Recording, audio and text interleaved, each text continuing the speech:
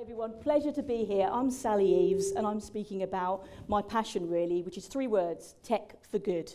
And I hope to share that vision with you today. This picture here I think really sums up that ethos. This was taken a couple of months ago in India and it's a project I'll come back to a little bit later on in the talk, but it really shows and showcases technology and community together and how we could all work together collectively to make a social difference. I don't know about you, but when we look at the popular press, both newspapers and social media, we often see quite scary stories about technology and what's happening. Kind of robots are going to take our jobs. Also very legitimate questions actually around ethics and AI. Things are changing very, very rapidly. It's hard to keep up on a daily basis. And it's right to question that. It's right to do that transparently and for everybody to be involved in that conversation. What I'm really keen to do is to kind of showcase the positive aspects of technology and what we can do by working together. So this is what we're going to do today. This headline here actually is from the New York Times just a week ago. And again, it's addressing this issue really, that we see the fear factor, we don't see the potential benefits. So let's get a bit more of a balance in that conversation. So I specialise in kind of very disruptive technologies, things like blockchain, which is essentially the technology underlining cryptocurrencies such as Bitcoin and Ethereum that we're seeing a lot around in the press at the moment. And I also specialise in AI and machine learning and also VR and AR, so virtual reality and artificial intelligence. And I really see 2018 as a year of transition. And I think the optimum benefits are going to come when these technologies come together. So it's a question of convergence, really. One of the projects I'm working on and I'm co-founder on really relates to the video we saw this morning, the really inspiring one about the human genome. And again, it showcases what happens when we bring together science and disciplines such as this with the latest technology. So this is genomics and blockchain coming together and opening up access to opportunity for everyone. So this is Project Shivam. As I say, I'm co-founder. This was about 6 to 8 weeks ago in India, in quite a rural setting where there's not typically access to the latest technology. And what we're doing, it's not just around the technology itself, it's an awareness issue, and also so everybody has access to this.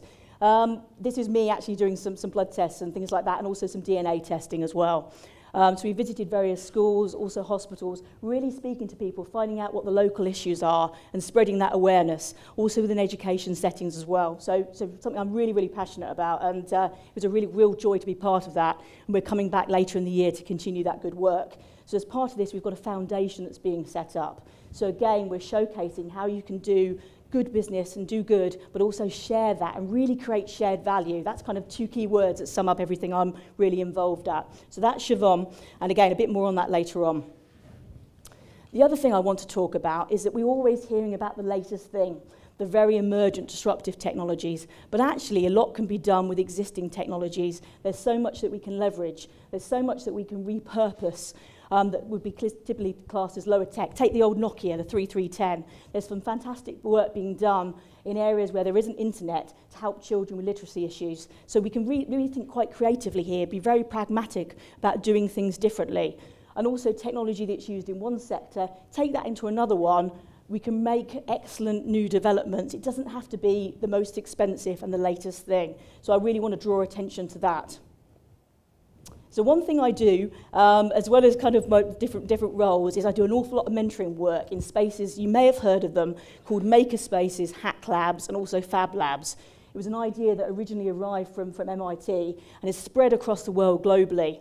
And often you find these settings in quite deprived areas.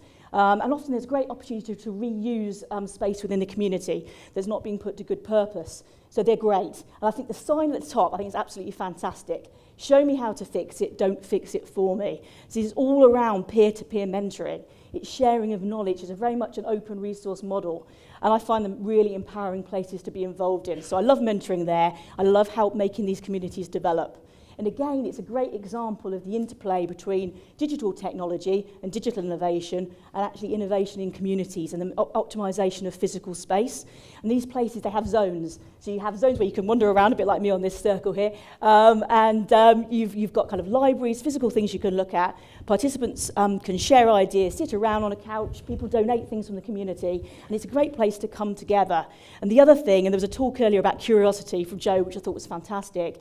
And again, you have an opportunity here for chance discovery. You can bring together the latest in technology, but also things like arts, like jewellery making, and things like robotics and stuff too. So different things are coming together, and I think that's where you can make really unusual discoveries and experiment. You can learn, you can try, you can fail, and you can try again. So it's very, very iterative, and I'm really, really passionate about that and opening up opportunities for people to take part.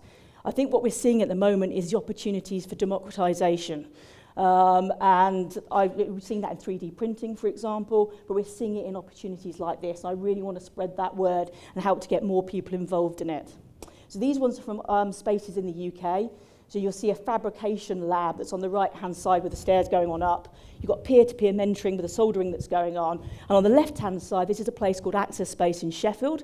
And you've got a great example of people showing their work there. And this is great for identity building as well. Somebody at that space there was saying, I feel like an artist, I feel like I belong.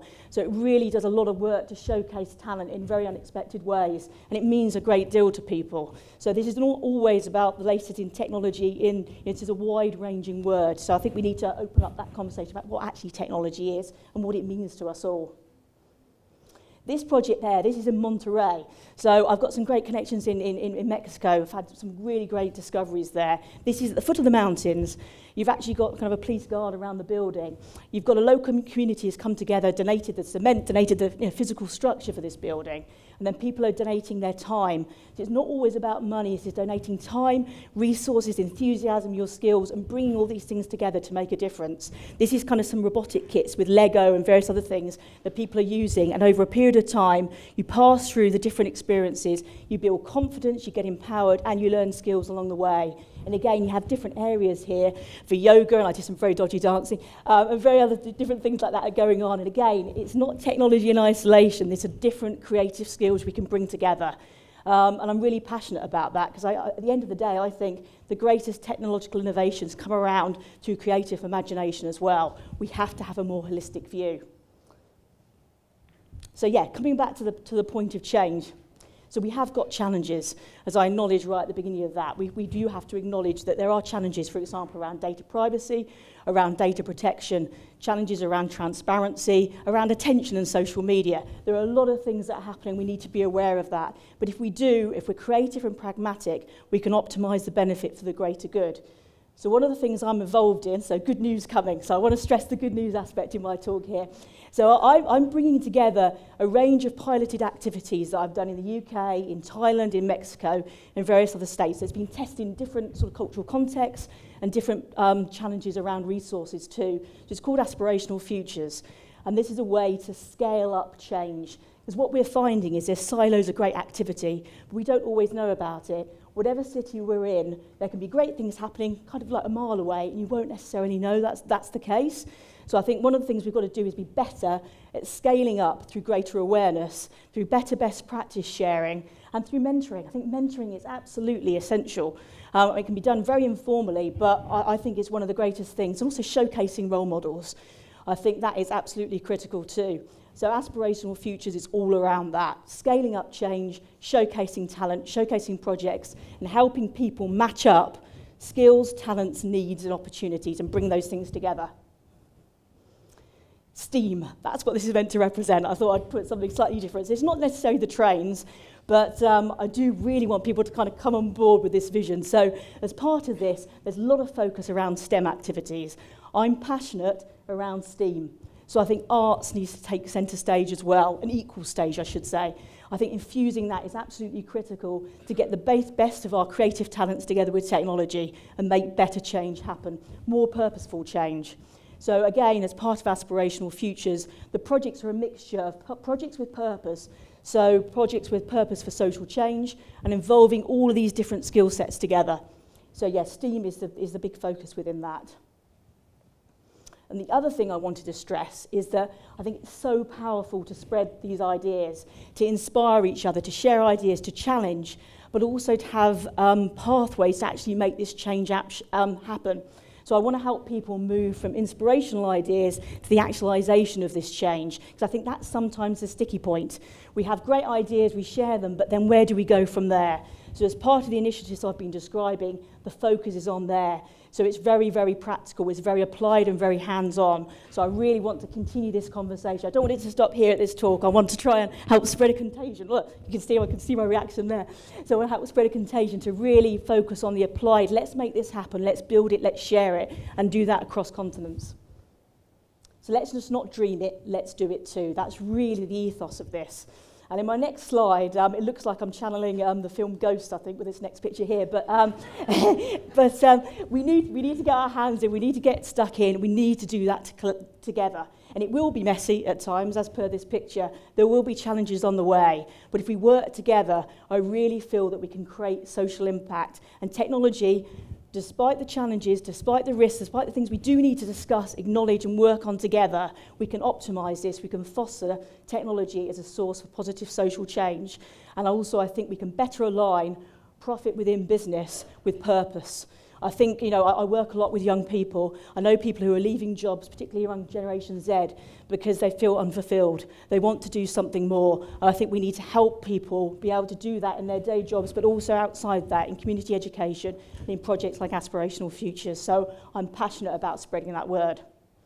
So my final slide is really kind of over to you guys. I hope this helps you to think about technology a little bit different, to share a new perspective about what is possible and how we can go forward. And I'm passionate about continuing this, sharing that conversation and keep it going forward. So please look out for developments and let's continue that conversation and be inspired and change together. Thank you. Thank you. Thank you.